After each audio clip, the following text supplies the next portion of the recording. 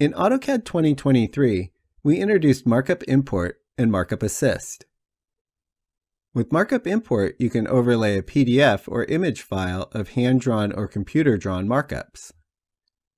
And Markup Assist automatically identifies markups in the overlaid file and helps you insert them into the drawing.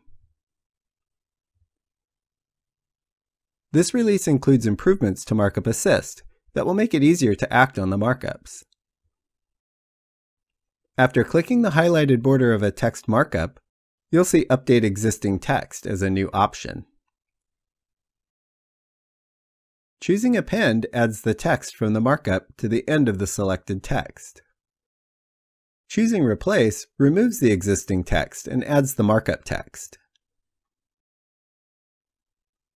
Markup Assist recognizes strike-through text and allows you to erase or replace the text from a markup.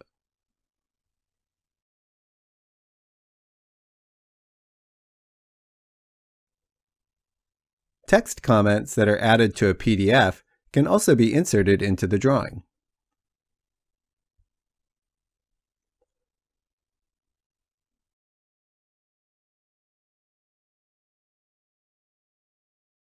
Markup Assist detects certain instructions in markup text, like move, copy, or delete. Clicking that instruction markup text starts the associated command. Markups that are acted on are automatically faded. You can also fade markups you want to ignore.